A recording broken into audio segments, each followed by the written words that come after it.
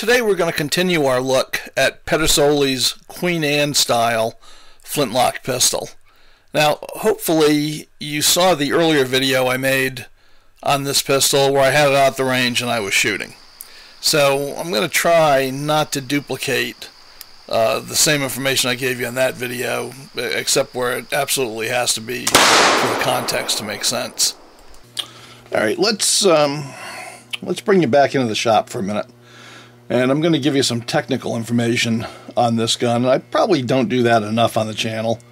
So to lay the groundwork, this is a picture of an actual Queen Anne pistol. And these pistols were very popular in the 18th century, and they have some very specific features to them.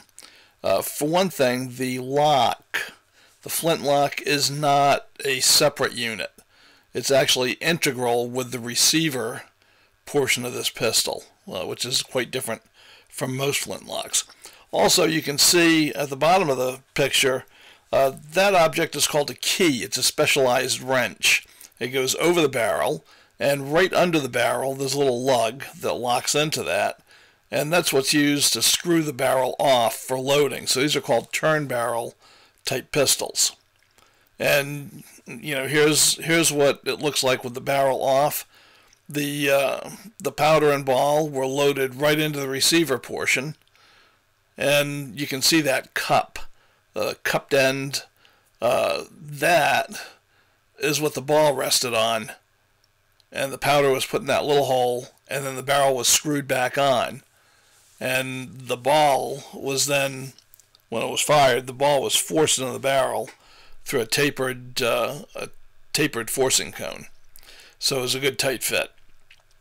That is quite different from the Pedersoli picture, from the Pedersoli pistol. So here's Pedersoli's Queen Anne style pistol. And I call it Queen Anne style because it looks like a real Queen Anne pistol in some ways, but it's really just a surface impression. And this gun is actually a conventional flintlock pistol with a solid barrel. It's not a turn barrel, so it's a solid 7.5-inch barrel, and it has a conventional separate flintlock, and we'll show you that in a little while. So it's still a very interesting looking pistol. It's a lot of fun, and let's show you a little more about it. As you know, it's a flintlock, and you already know that it's not a turn barrel gun. This is a solid barrel all the way through. Now, this gun has quite a tough trigger, and we'll just measure it here.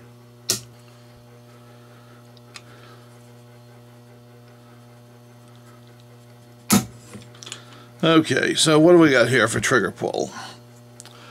We have, let's see if you can get this so you can read it. We've got just over 15 pounds, like 15 1/4.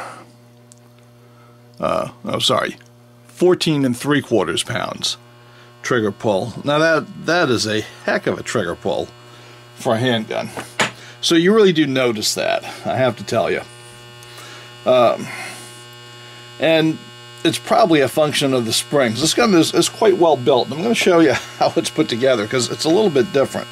So if you're buying one of these, you should know that in order to disassemble it, the front screw right here is a small wood screw. And that's because on a original Queen Anne type pistol, this lock plate is actually integral with the receiver part of the gun, the part that the barrel screws onto, and so is the trigger plate.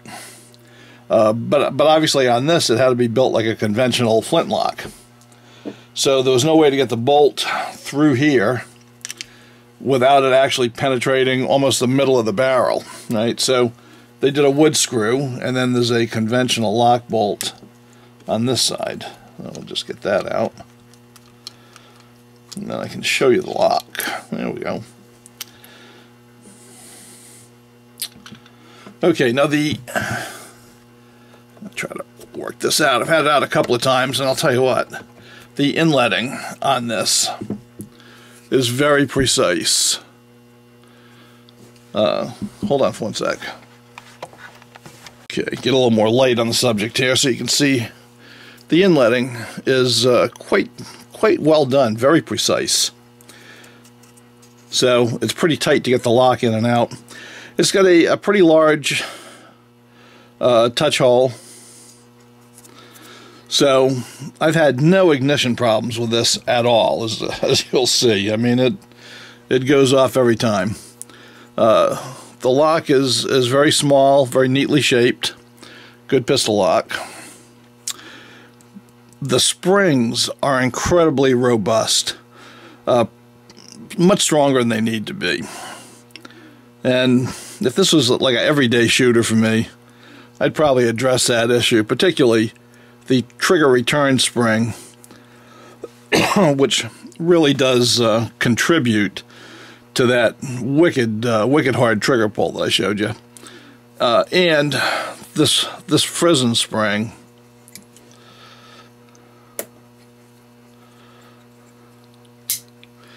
This is very stiff. I mean, it works every time. Then the frizzen does fly open when the cock hits it. I don't want to. I want to be careful here because you probably can't see that, but I've already taken a divot out of my thumb with this flint because flints are sharp. So I want to be careful when I lower this. But anyway, very well built, good build quality. I'm not going to disassemble the whole thing. Let me put this back in, and I'll tell you a few other little things about it that you need to know if you're going to be shooting this. So just hold on. Okay, we got the lock back together now. So, you know, as I told you before, this is a smoothbore. And it's nominally a 50 caliber, and in fact, it's pretty darn close. I mic'd the barrel, and I came up just a hair under 50 caliber. So, you will have seen me load this already at the range, and I loaded it with a bare ball and a wad on top. I wouldn't mind trying this with a patched ball.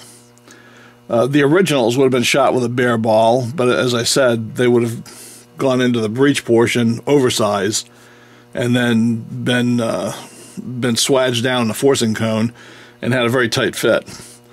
I would like to try patch balls, but it's just not worth the effort to me. You would have to go with a .480 ball or even a .475 ball and a thin patch like a .010 patch to be able to shoot a patch ball out of this. And it's a pretty odd size. You know, you'd probably be looking for a mold for it. And it's just not worth the effort to me. It shoots pretty good, as you'll see, with bare ball. And that's the way I'm going to do it. But if you want to patch it, get yourself a .48 or .475 balls or a mold and go for it. But that's what you're going to need, and a very thin patch. So that's pretty much it. Got a nice little butt cap on here in case you need to whack a bad guy over the head with it after you fired your one shot. So, you know, this is for me just kind of a fun gun.